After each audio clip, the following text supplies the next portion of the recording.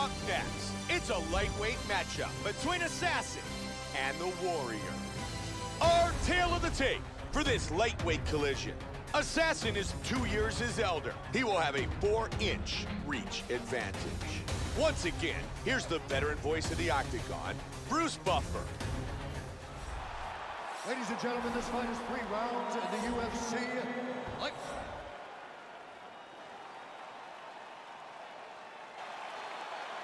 Assassin, the Warrior. You ready? You ready? Let's and go! Here we go. Our fight tonight is scheduled for 3 5-minute rounds. White trunks for the Warrior, black trunks for Assassin. The Warrior's opponent is so much taller than him. Joe, what does he have to do to try to counter that? He's got to figure out how to get inside. He's got to get inside the long range of his opponent, get inside the strikes, and work the body. We are underway. Tonight's fight is scheduled for 3 5-minute rounds. White trunks for the Warrior. Oh, that hurt him. Oh, that's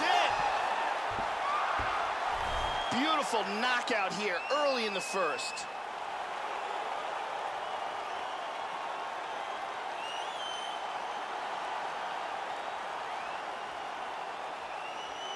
Time now for our fight replay. And let's take a look at the replay. This is the shot that drops him. Perfect technique. He's clearly in big, big trouble. Let's take a look at it from another angle here. This is the one that causes the knockdown and the subsequent follow-up strikes for the knockout. Check out this angle here. Boom! And he's out. Bruce Buffer has the official decision. Ladies and gentlemen, referee Mario Yamasaki has called a stop to this contest at 37 seconds of the very first round, declaring the winner by knockout, Martinez. The Warrior wins by knockout.